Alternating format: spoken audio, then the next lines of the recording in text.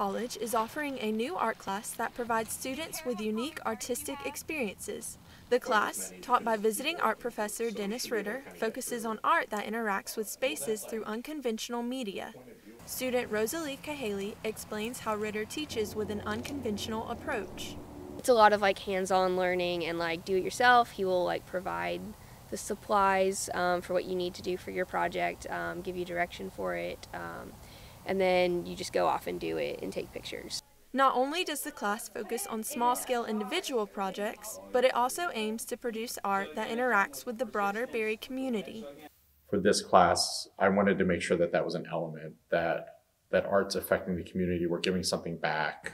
Their final project involves incorporating art into the Mountain Campus Garden, located by the Barry College Elementary and Middle School.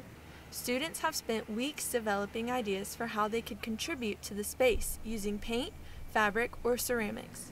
Student Claire Valterro explains the purpose of the final project. Not only is our goal to add some kind of artistic aesthetic piece to the space, but to also bounce off of the elementary school purposes by making it educational. Based on her experience with this class, Valterro believes classes like this one could be beneficial for any Barry student. I would encourage students to take a class, particularly a more creative class, whether that be music, art, because you don't always necessarily need a pre-established skill set to not only be able to succeed, but also give back.